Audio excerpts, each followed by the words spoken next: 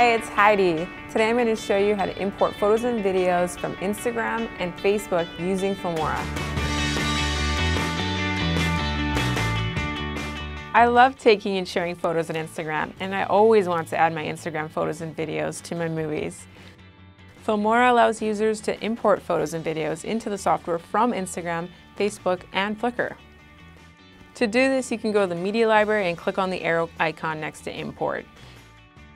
In the drop-down menu, you can select from Download Media from Facebook, Instagram, or Flickr. After you select the platform, you can log into your account to preview all of the images and videos. Then you can pick the images or videos you want and import them into Filmora. Once they are in Filmora, you can drag and drop them to the timeline to start editing.